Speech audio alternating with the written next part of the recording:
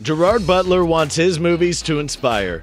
The hunter-killer star feels it's important his roles inspire people to change their life, whether it is to be more courageous or to stand up for themselves, for example. He said, in some ways they're inspiring in that kind of way that humans want to go and be entertained and come out and go, yeah, I want to be more courageous, or I want to stand up for myself, or I want to find something that's worth sacrificing for. That's ultimately one of the reasons why I like making these big movies. And the 48-year-old actor loves it when an action film just works. We're betting you loved that video. Wasn't it great? Well, like and subscribe to get even more.